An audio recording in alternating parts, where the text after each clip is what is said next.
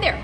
I'd like to talk about barbell etiquette or weightlifting etiquette. If you are newer to this sport, there's going to be certain nuances of being in a gym, being with people with the respect of the equipment that you might not know. So let's handle a few of those big ticket items right off the bat.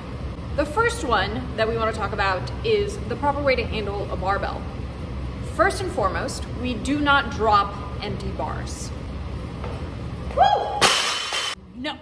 Barbells are often expensive, and while they are, yes, durable, that is under the assumption that they have rubber bumper plates on them to help absorb some of that impact. Repetitive dropping of an empty bar over and over is going to damage that bar, and the goal is to preserve these really expensive and beautiful pieces of equipment as long as possible. Number two, do not step or walk over a barbell. Again, it's a respect issue. Most lifters, especially internationally, really view this as a sign of disrespect, not only to your weightlifting hall, your team, your coach, but also to the sport itself. So no stepping over a bar. Next, ideally, you should place collars on your bar. This is a safety issue, right? This is going to help fasten those plates to the bar so that as you are in the middle of a lift, they don't accidentally slide off, potentially putting you or other people in danger. So flip it up. Now let's talk about some behavioral type stuff. When you are training with other people in a weightlifting gym, you don't want to walk in front of somebody as they're lifting.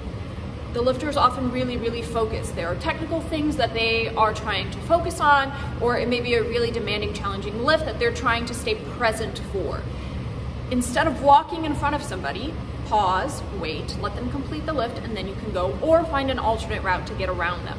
Everybody's different in terms of how they like to behave in their training, whether keeping quiet helps them focus a little bit more, whether they're a little bit more social and want that banter to help get them through. The important part is that you are mindful and remind yourself that you are here to work. You're here to train. It's not social hour. So even if you have some nice friendly banter, save it for your accessory work, save it for the end of the workout. When you're here to train, particularly at the beginning, it's time to focus. So stay present to what you're doing, keep the conversation to a minimal, ask questions with your coach.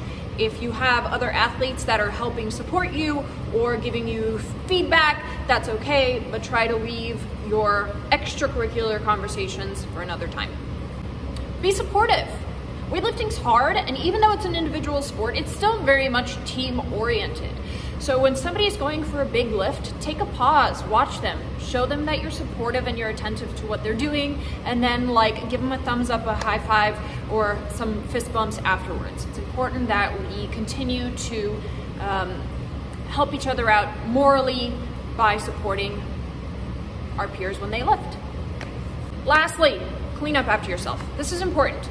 It is not your coach's job to make sure your equipment gets put away. It is not the gym owner's job to make sure the equipment gets put away.